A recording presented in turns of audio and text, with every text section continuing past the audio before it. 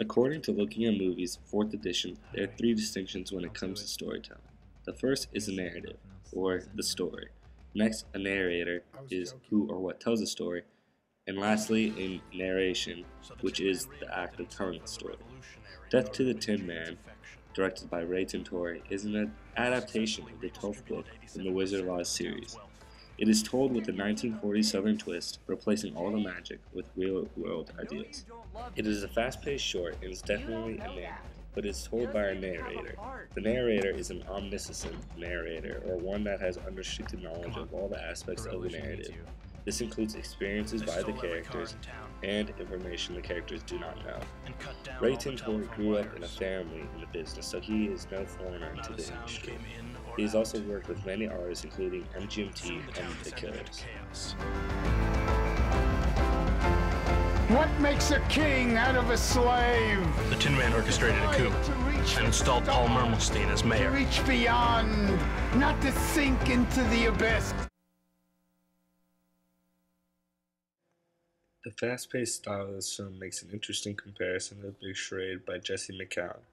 McCown is a Canadian director who has worked on various TV shows such as Da Vinci's City Hall and Da Vinci's Inquest. His short, The Big Charade, has a different nature to it. It is a narrative with a narrator, however it is shot in a film preview style.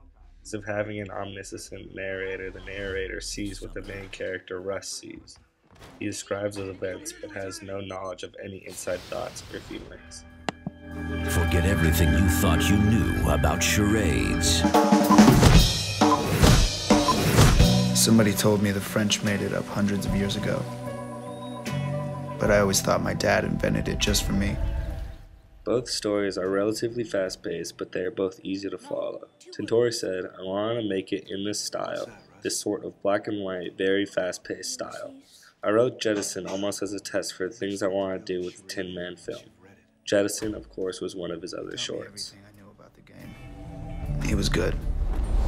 Some say he was too good. Papa, who did this? Sounds like what? 2 words? If you look at the differences and then look at the films, you can see how the different uses of a narrator help the viewer follow the story. Even though both films are expressed in a unique artistic approach, they both help guide the viewer along. In a world where nothing is what it seems, comes an extraordinary tale. Coming soon.